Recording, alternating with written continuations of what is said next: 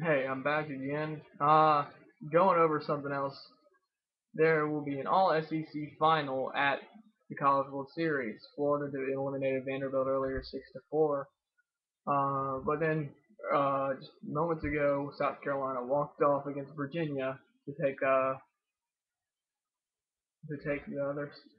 other spot in a 13 inning game, which was amazing. They had closers going 4 or 5 innings. It was amazing. But now it's 7-7 all SEC final. All SEC final between South Carolina and Florida. Now, Florida's got the better bats in the series. South Carolina's going to have the better pitching, even though they have some explosive offensive hitters. South Carolina has the experience. They've been there before. They're the defending national champions.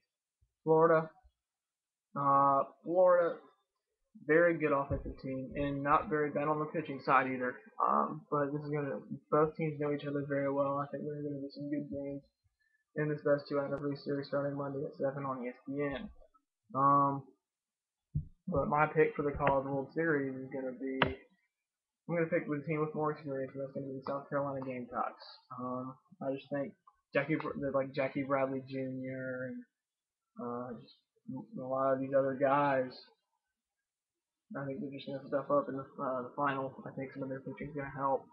Um, uh, Florida, they're explosive offensively, so if they get going offensively, it could be trouble.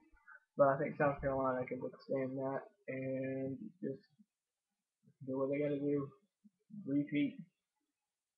Um,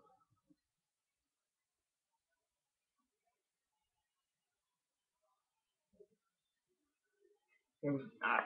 I'm still in shock of what an amazing game it was. 13 innings.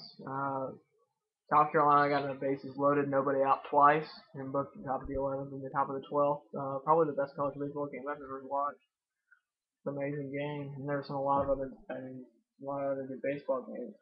Um, Further news today, like the NBA labor talks, the NBA is planning. There's going to be a vote on Thursday. There were meetings today between the players and owners and everybody, but the talks went nowhere. So it looks like the lockout will be starting soon for the NBA as well. Um, I want you to comment on this video, and I want to see what you guys think. If you think which one is more likely to lock out, when do you think if they'll both play next season, if both of them will lock out? I want your comment. I want you to subscribe. I want you to comment below, subscribe to my channel. Follow me on Twitter, KyleLance11. Follow me on Twitter.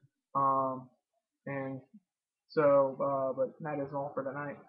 I will be back tomorrow with the preview of the ACC football and any other happenings in sports.